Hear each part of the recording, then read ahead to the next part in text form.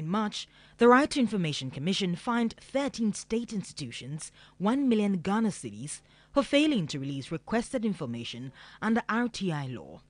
The Ghana National Fire Service, the Ghana Police Service and the Lands Commission were fined. The Police Service has the most pending petitions, but the Commission still receives complaints about difficulties in obtaining information from the service.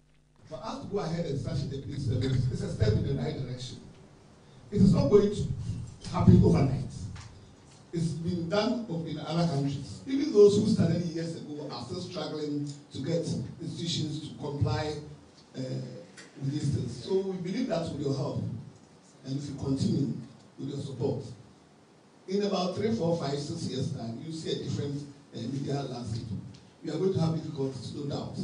But we're doing our best, we are going according to the law, and we can only use the law to implement the law. The Commission still faces challenges in its 3 years of operations. The challenges because not many institutions believe that they are public institutions. So we have challenges where some institutions that are public institutions have said that they are not public institutions. And so there is some contention between us and them.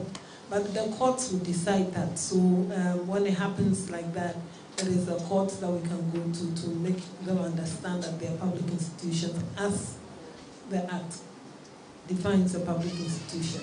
The Commission says it has implemented measures to assist journalists seeking information from institutions. So by the time you don't get the information and you don't come back to us because you feel you have reported to us, you have levied penalties and you think that nothing is happening.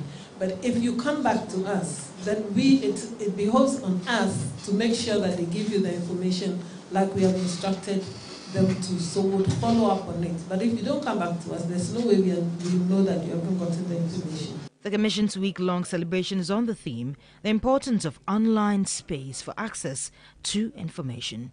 Judith Chitando, TV3 News.